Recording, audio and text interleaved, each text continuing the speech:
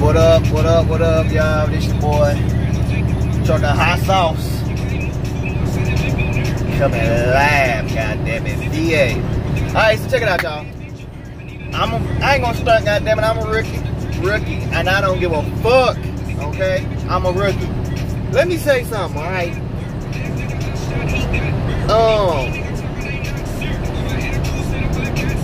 For other rookie truck drivers, rookie to rookie, even experienced, if them it ain't worth it fighting other truck drivers, it ain't.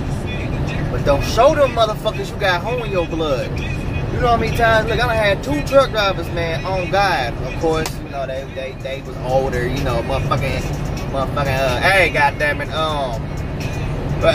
can you move your truck, goddammit, can you move your truck, motherfucker? Why would you, nigga, I parked way at the fucking at the end. You got 30 fucking fuel eyes open.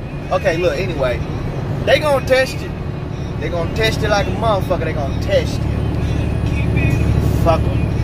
I'll look dead at his motherfucking ass and say, yeah, when I'm done getting my food. Don't you ever bring your monkey ass up to me talking about something. Can you move your truck? And okay, well, can you move it? Nah, motherfucker. When I park purposely at the end of the motherfucking fuel aisle, because everybody know most motherfucking truck drivers, they trying to get up close or wherever the fuck the case may be. So I park at the end so I can get my little exercise. Man, look, man, don't let them motherfuckers punk you.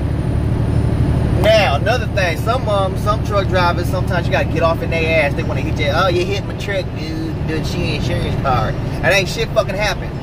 And when you tell their ass, okay, well, let's see the stuff, they want to get all Buffy and Buff Bod and all this other shit. Look, tell them like this.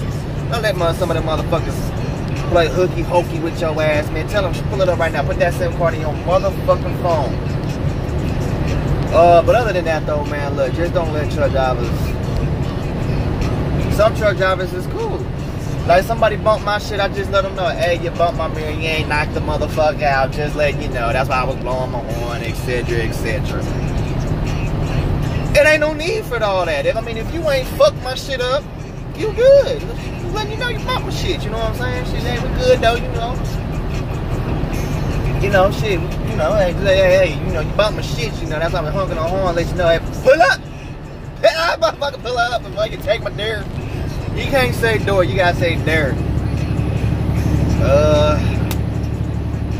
But other than that, though, man, it's pretty motherfucking, it's decent. Now, what I am gonna say is, hey, look, check it out, when you riding on I-20 and I-40, goddamn, into California, look here. Have you a can of fucking air freshener?